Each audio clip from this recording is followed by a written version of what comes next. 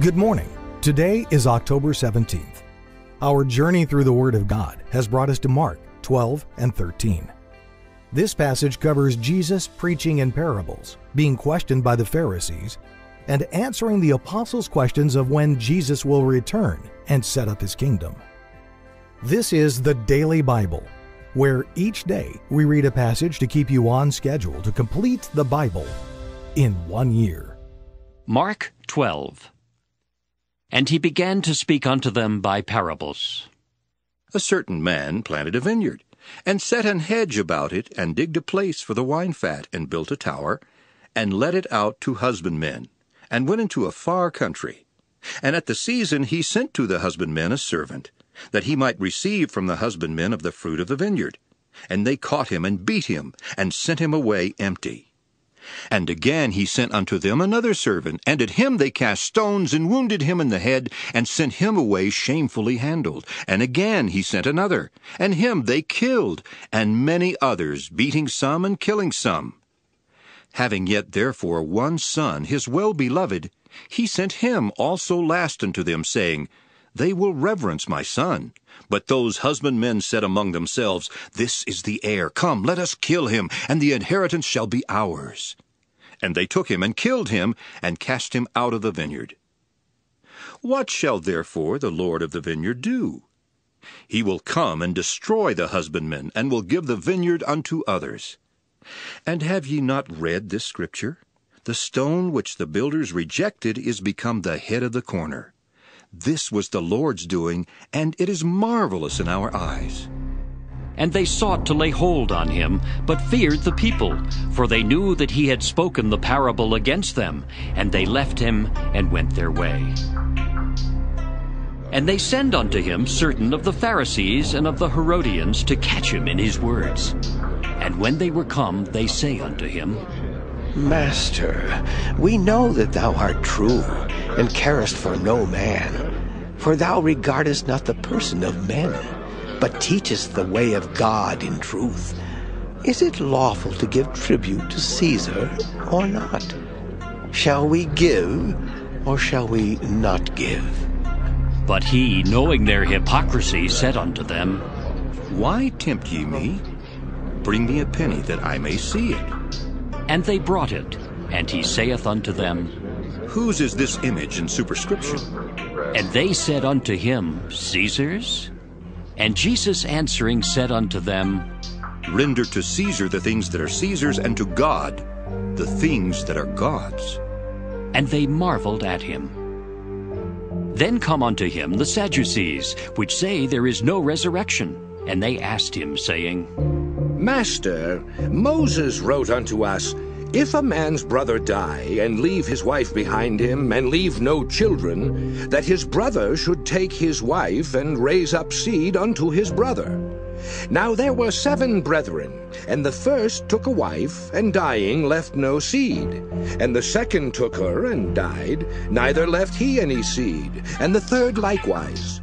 And the 7 had her, and left no seed. Last of all, the woman died also. In the resurrection, therefore, when they shall rise, whose wife shall she be of them? For the 7 had her to wife. And Jesus answering said unto them, Do ye not therefore err, because ye know not the Scriptures, neither the power of God?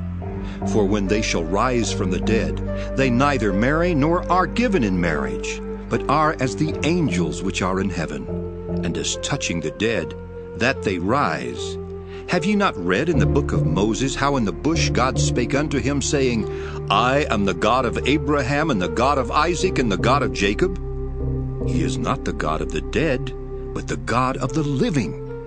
Ye therefore do greatly err. And one of the scribes came, and having heard them reasoning together, and perceiving that he had answered them well, asked him, Which is the first commandment of all? And Jesus answered him, The first of all the commandments is, Hear, O Israel, the Lord our God is one Lord. And thou shalt love the Lord thy God with all thy heart, and with all thy soul, and with all thy mind, and with all thy strength. This is the first commandment. And the second is like, namely this, Thou shalt love thy neighbor as thyself. There is none other commandment greater than these. And the scribe said unto him, Well, Master, thou hast said the truth, for there is one God, and there is none other but he. And to love him with all the heart, and with all the understanding, and with all the soul, and with all the strength, and to love his neighbor as himself, is more than all whole burnt offerings and sacrifices.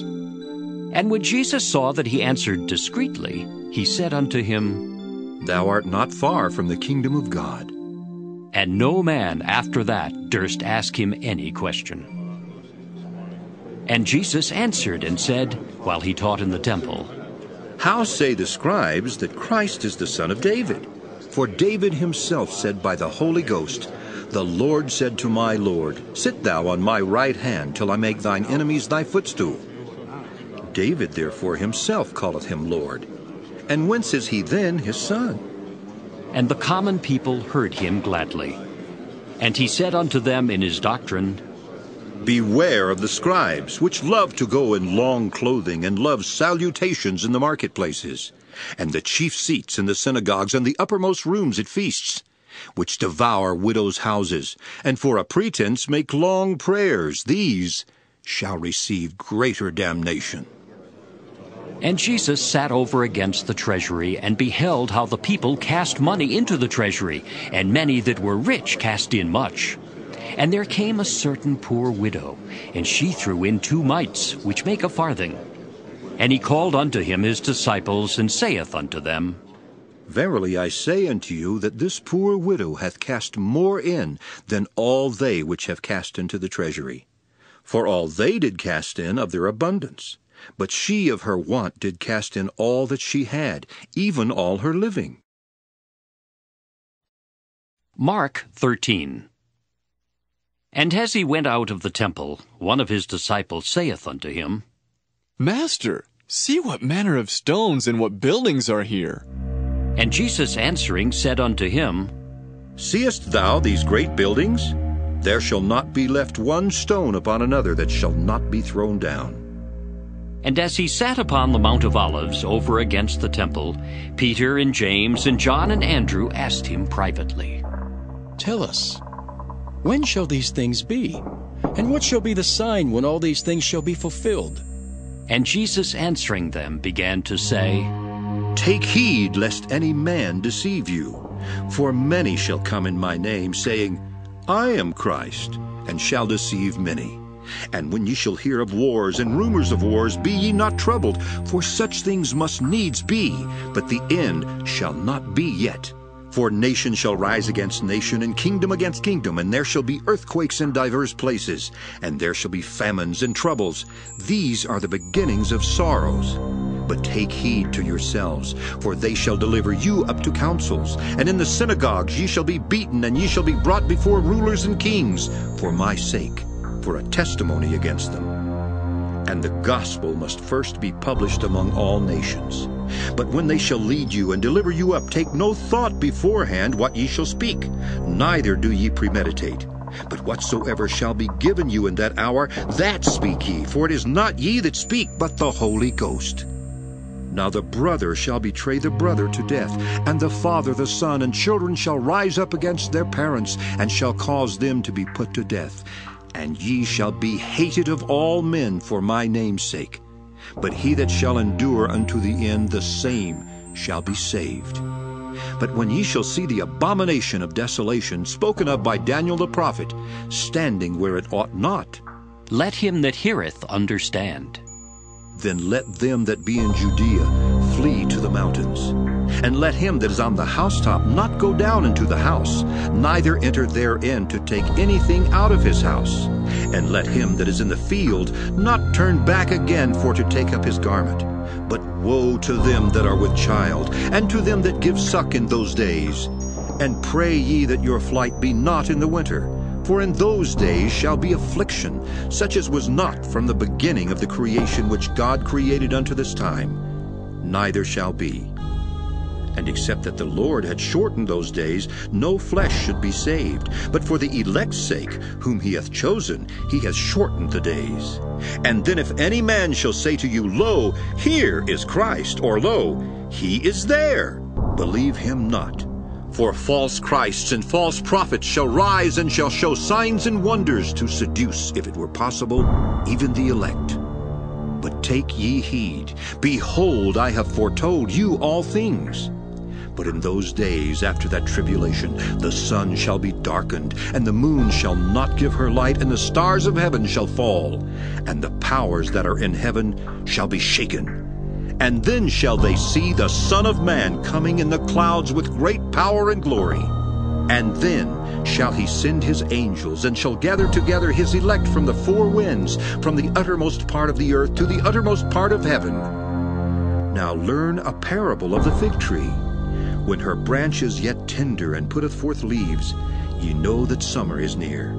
So ye in like manner, when ye shall see these things come to pass, know that it is nigh, even at the doors. Verily I say unto you, that this generation shall not pass till all these things be done. Heaven and earth shall pass away, but my words shall not pass away. But of that day and that hour knoweth no man, no, not the angels which are in heaven, neither the Son, but the Father. Take ye heed, watch and pray, for ye know not when the time is. For the Son of Man is as a man taking a far journey, who left his house and gave authority to his servants, and to every man his work, and commanded the porter to watch. Watch ye therefore, for ye know not when the master of the house cometh, at even, or at midnight, or at the cock crowing, or in the morning, lest coming suddenly he find you sleeping. And what I say unto you, I say unto all, watch.